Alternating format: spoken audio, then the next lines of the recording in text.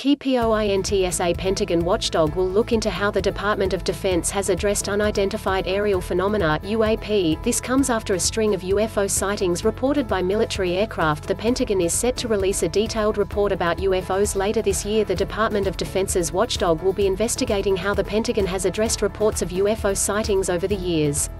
Navy personnel were able to take photos and videos of UFOs, or unidentified aerial phenomena (UAP), in 2019, an event whose authenticity was only recently confirmed by the Pentagon.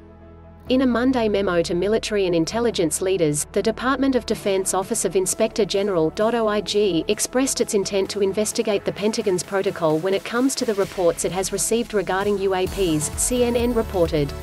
The objective of this evaluation is to determine the extent to which the DoD has taken actions regarding unidentified aerial phenomena (UAP), wrote Randolph Stone, Assistant Inspector General for Evaluations on Space, Intelligence, Engineering and Oversight. The Department of Defense and the military departments take any incursions by unauthorized aircraft into our training ranges or designated airspace very seriously and examine each report.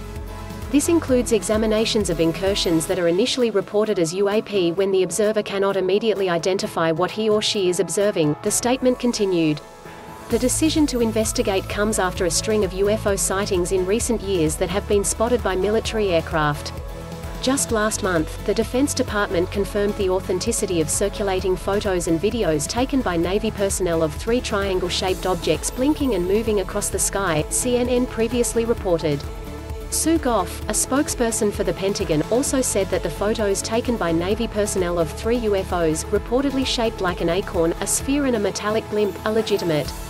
To investigate the rising number of UFO sightings by military aircraft, the department formed a task force last year that is designed to look into UAPs. The Pentagon is expected to release a detailed report about UFOs by June. John Ratcliffe, former director of the National Intelligence, said in a March interview that the upcoming report will detail difficult-to-explain UFO sightings and will outline a lot more sightings than have been made public.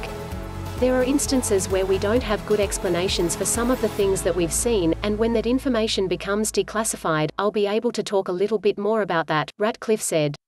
In an interview with Fox News, the former director explained what the Pentagon considers to be UAPs.